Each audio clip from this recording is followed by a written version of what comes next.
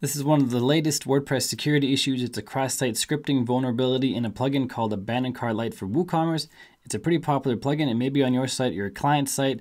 I'm going to show you what this vulnerability is on the Wordfence blog, and I'm going to show you how to fix it. And we're getting started right now. So here's the post on the Wordfence blog. If you don't follow the Wordfence blog, you should. They publish a lot of timely security information for WordPress.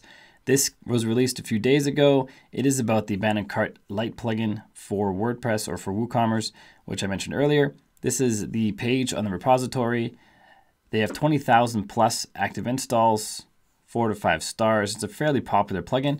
And if you don't know what abandoned carts are, essentially when you have an e-commerce store, like WooCommerce, somebody adds something to their cart from your shop and they presumably want to check out, but then they don't actually check out.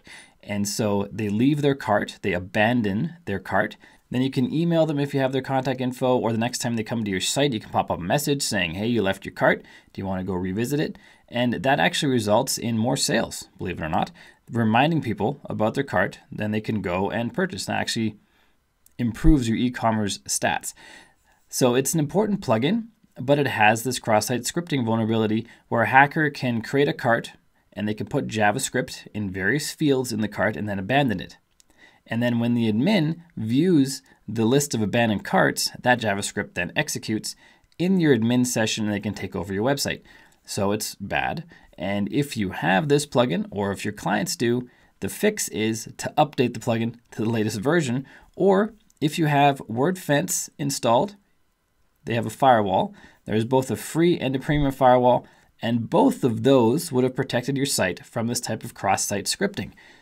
So if you want to protect yourself in the future, you can look into getting the free or the premium version of Wordfence. I've linked to one of my Wordfence tutorials where I show you the firewall and a couple other features in the card up above and the description down below, so make sure you check that out.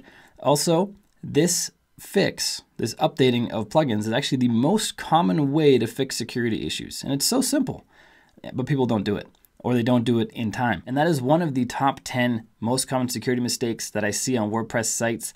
This video up here shows you the other 9, shows all 10, but the other 9 you haven't seen yet, possibly.